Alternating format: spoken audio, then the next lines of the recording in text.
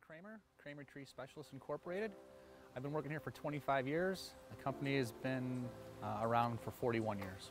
We provide every type of tree care that pretty much there is. Pruning, removals, plant health care, consulting, transplanting, and recycling also. I've always liked to climb. Every tree is always different.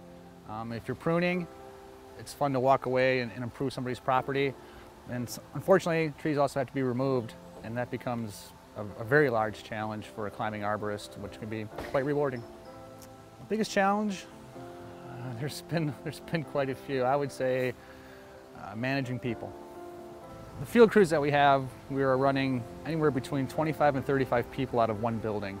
So one thing that we've learned throughout the years is organization. So we've hired people to help us with that. And then for the field crews, to keep them organized, we have a visual board. It's very large, and the scheduling department organizes that.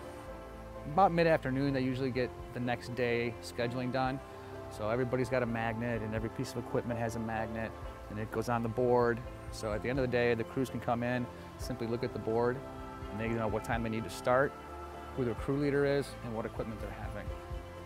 So being highly organized like that has two benefits. For one, the employees really like it because they know exactly what to do and when to do it. They don't have to worry about, am I going to be on time, or where do I got to go? It's very easy for us managers to assemble that, and then we don't have a lot of questions at the end of the day. We don't have people calling us. So being organized is a big help, especially with so many people out of one building.